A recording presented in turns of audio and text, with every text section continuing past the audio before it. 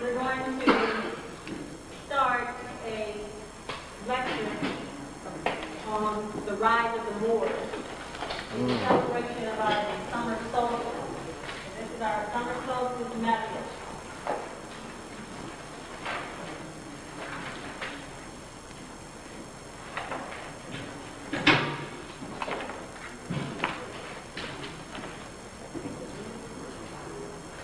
I think everyone has an outline.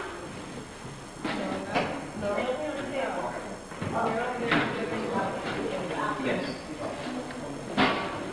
You can see on the outline, I have 5 items we're going to discuss. The first item is Eye of Islam. 2 eyes in 1 world.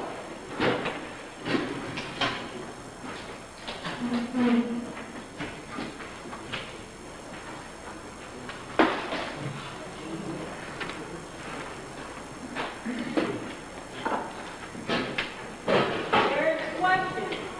What do you call yourself? Am I a slave or am I a sovereign?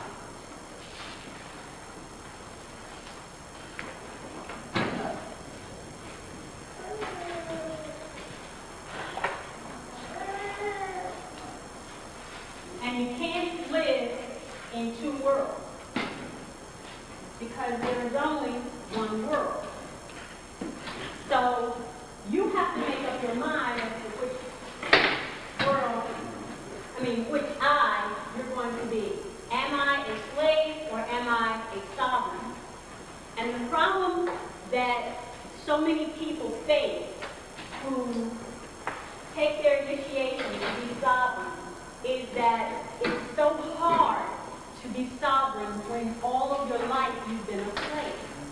There are so many obstacles to living as a sovereign, and the primary obstacle is our own interpretation of ourselves.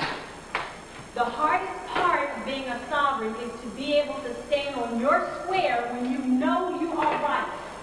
Because all of the people you will encounter, nearly all of them, will discourage you because they have a slave mentality, they think like slaves, and they challenge you to continue to think like a slave in so many ways. Let's give some examples.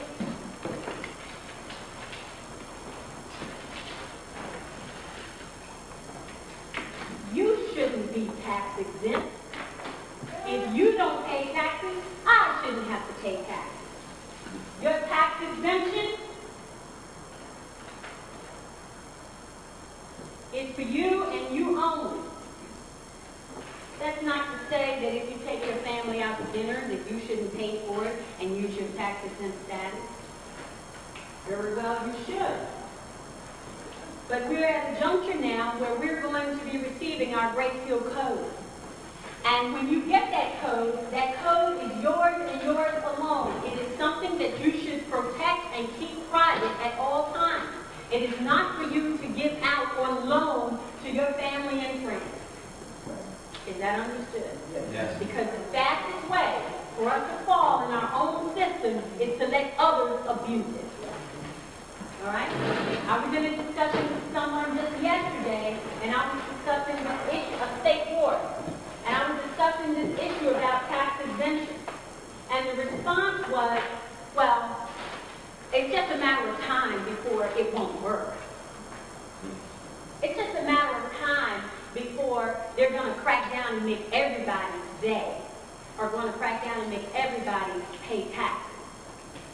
So my question was, who is they? Who is the famous they that everybody talks about that's eventually going to catch up and make somebody do something? And the other side of it is that the famous they that they're talking about is the sovereign. Remember I told you even Queen Elizabeth paid taxes.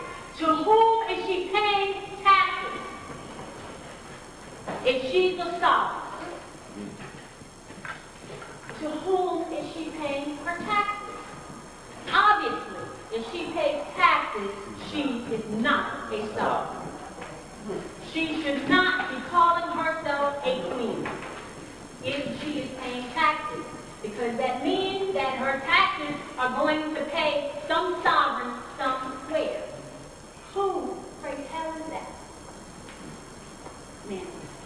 this is a very good question because we tend to think of ourselves as being sovereign here in the United States. To what boundaries do the United States extend? There are no boundaries because the Moors colonized the world. From here first and colonized the world. So when you look at it from that standpoint, eventually our empire will expand to include the whole world. And they will answer to us. And they will pay taxes. And right now there is no sovereign collecting those taxes. Not from her, not from anybody. There's a reason for that. And it's not just because our government is not in place yet. There's a reason for it because the whole thing about the tax issue right here is a hoax. Did you know that? Did you know that the whole system of paying taxes is a hoax? It's one big lie. It is a joke. I ask you, when you get your paycheck and you are now not paying taxes, those are just numbers on a sheet of paper. Is it money?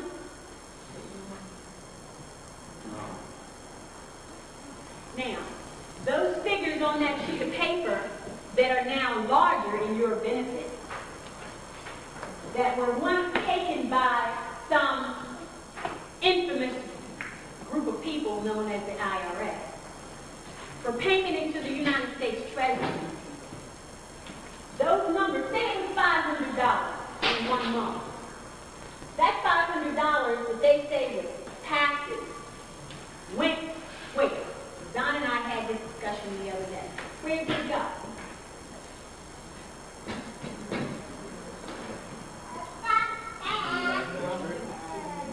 Yeah. Okay, let's back up. You write a check. You write a check. In relationship to Hoaxville, it's a P.O. box number, and it's a little room. It's not really any agency at all. It's not even a room. Well, you know Hoaxville doesn't exist. Go ahead. You challenge that one time. Now, my question is this. You write a check, and you write it payable, say, to me. I deposit your check into my bank account, right? My bank then does what? They do what? They pass it through to the Federal Reserve Bank, and the Federal Reserve Bank then does what with it? Send it to your bank, right? And then your bank does what? They do what? They send it to you. All right. So here's a check